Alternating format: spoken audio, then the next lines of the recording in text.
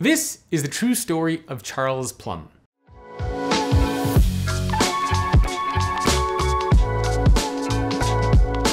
Charles Plumb grew up in Kansas with this vision, with this idea of one day becoming a pilot. And after he graduated from the academy, he joined what is now known as Top Gun. He was 5 days away from retiring, and as he flew his 75th combat mission, things did not go according to plan because he was shot down over the skies of Hanoi in Vietnam. He was then taken prisoner, where he spent the next 6 years of his life in an 8-foot by 8-foot cell. But he survived. Eventually he got out, he flew a couple more missions, and then he retired. And Charles tells this story that one day he was sitting at a restaurant with his wife.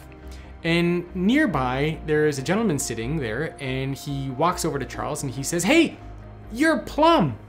And Charles gets taken aback. He's like, "How did you know that?"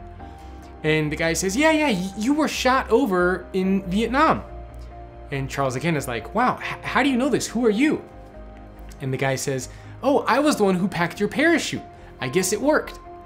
And Charles tells this story when he gives speeches, and he's talking about this quite a bit, of how this made him reflect on how many times he saw this young sailor and didn't say hi to him, didn't ask him how he was doing, because after all, Charles was a fighter pilot and this person was just a young sailor, a novice, an amateur. He wasn't as high up the corporate food chain, so to speak, as Charles was. And it really made him wonder how many times he didn't recognize, show appreciation for the work that this person was doing, which was so important, packing his parachute.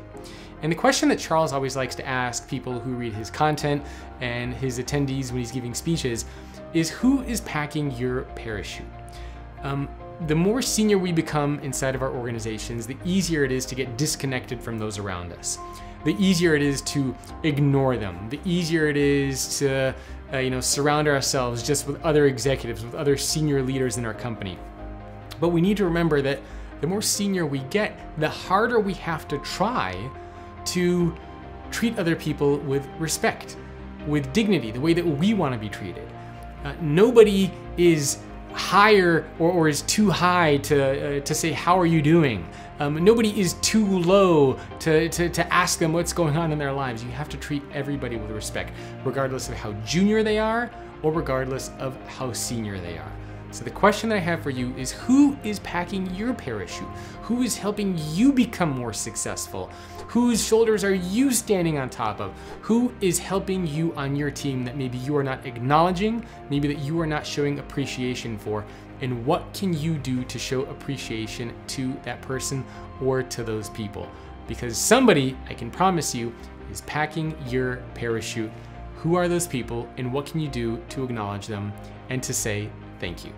So this is the true story of Charles Plumb. It's a fascinating story, and I hope it will inspire and motivate you to recognize and show appreciation for those around you.